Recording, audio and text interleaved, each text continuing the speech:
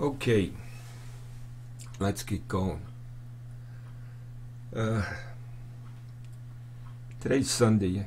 I went to church this morning, and I made comments last week about surprisingly hearing the pastor bring up my hearing is bad and everything. Hearing him say from the altar, Barack Obama. I said, my God, what's he talking about Barack and all? As you might, if you've seen that video, you might recall. But today, and it was a good sermon, and the people clapped at the end. And today, the pastor come out. He had the mass, and he come out all bent over in a U. And I said, Matt, wow, what's the matter? Just barely walking, his back give out. And the way he was walking, you had concern that he was even going to make it up to the altar. And when it come time to say the gospel, he come down off the altar to the podium and really struggling, bent over and all, and collapsed on the floor, down.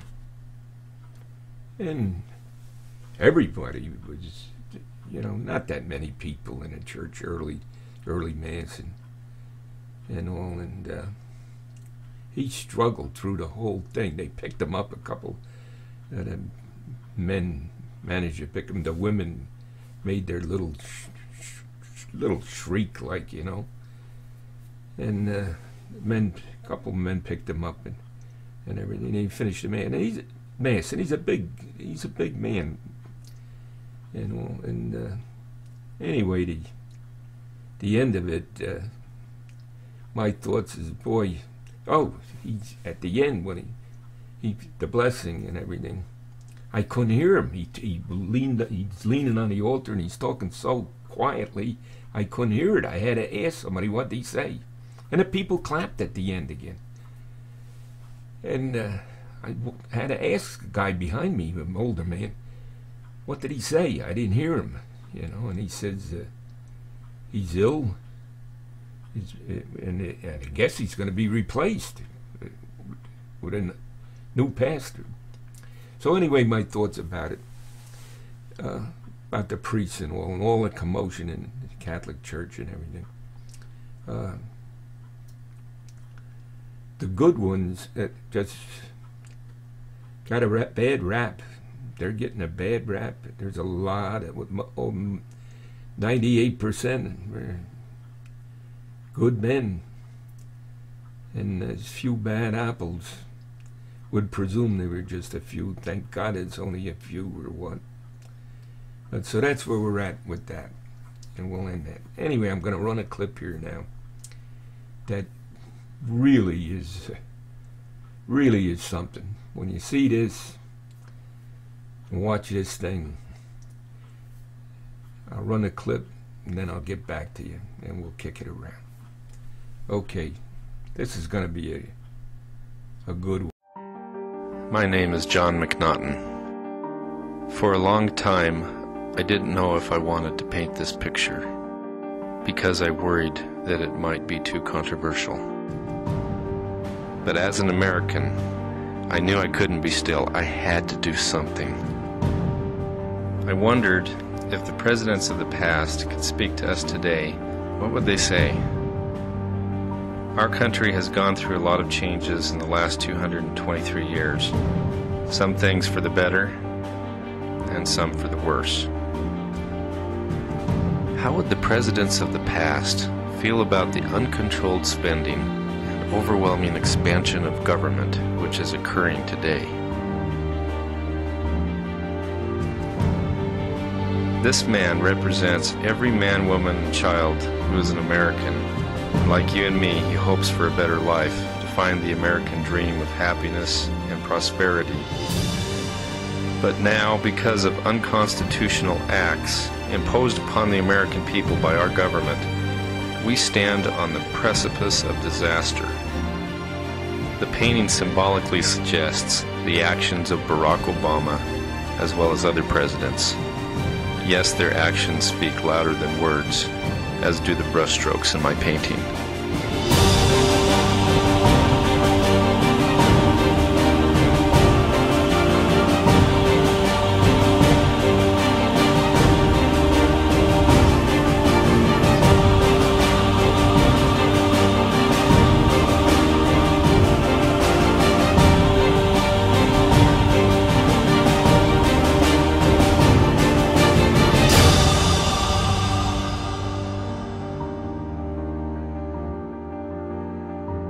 Mr. President, you took an oath to protect and defend the Constitution of the United States.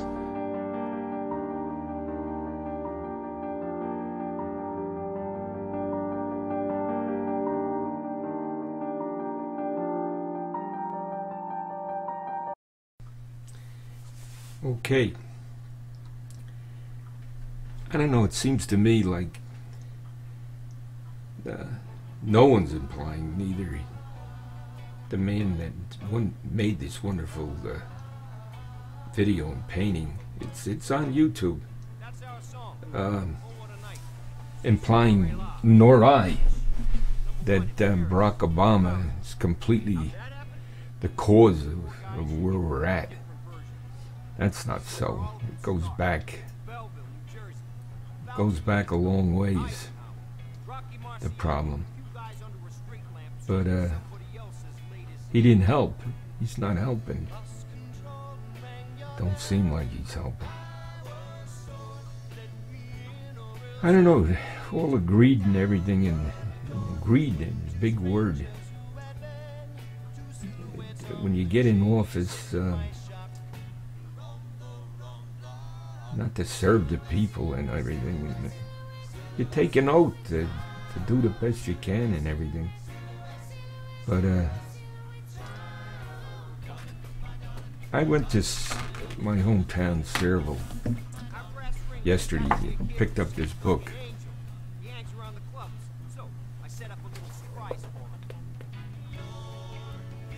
That a young man had written. And I practically almost read that thing yesterday, but my eyes, bad, jeez. Hard to think about it. After a few hours, it was really tough.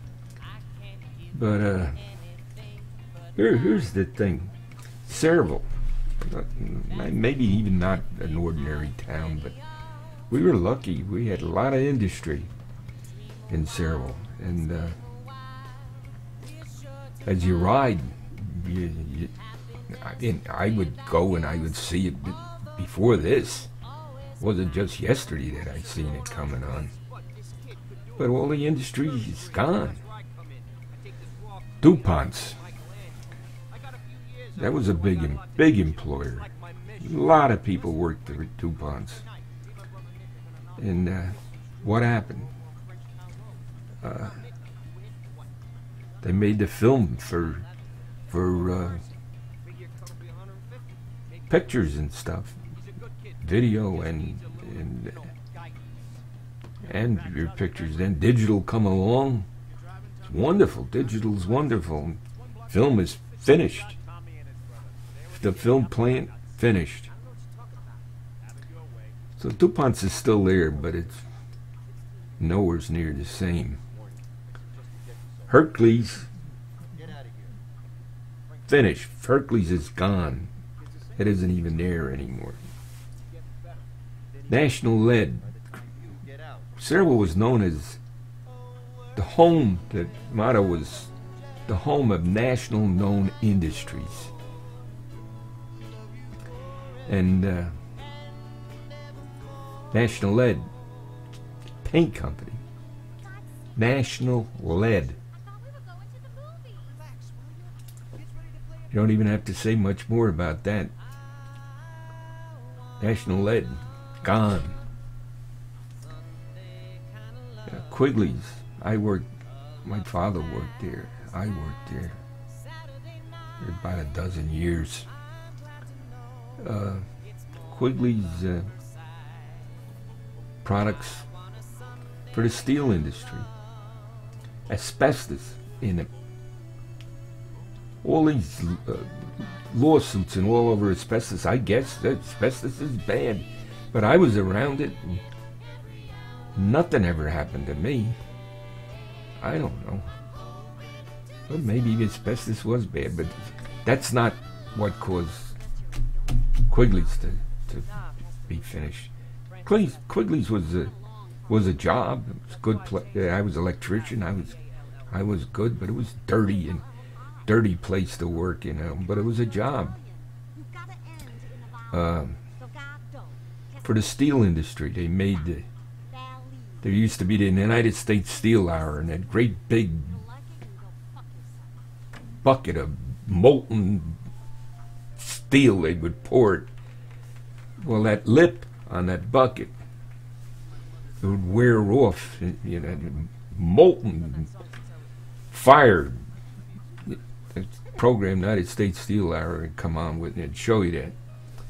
Well, that lip on that bucket, you know, we made a product, pulverized this ore and made a product that they would spray onto that.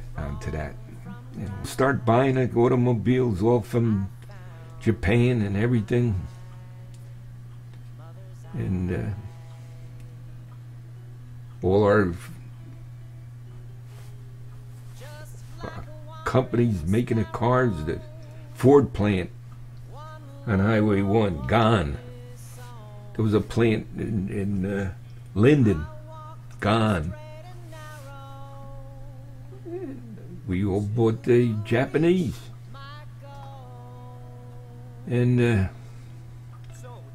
the steel mills. You didn't need the steel mills. Gone. That's where we're at. The opportunities that you could get a job. When I was young, you could get a job. Now, they're not there.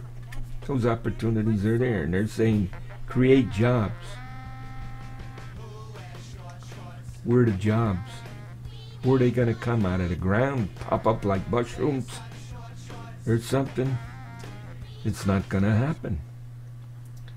It's not going to happen. And then we owe all this money. Maybe, and I'm not a defeatist, not by a long shot. And I believe in this country, and I think we can rebound.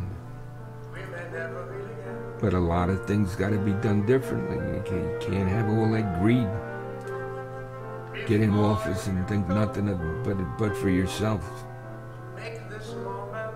and what you can get. It won't work. It's been going on for too long. It will not be able to continue. So,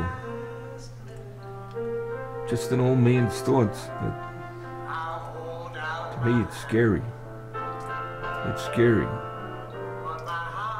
Again, it's the battle of good and evil. Constant battle. Okay. Not very pleasant. Not very pleasant thoughts. And then our government should be giving it away. You know, I don't think so. I think we have to pull back and reevaluate. Reevaluate with everything, with the people that we have in there. Bring the country back, and the people that are in there back to their senses. That's what's got to happen. And if it don't, I don't know.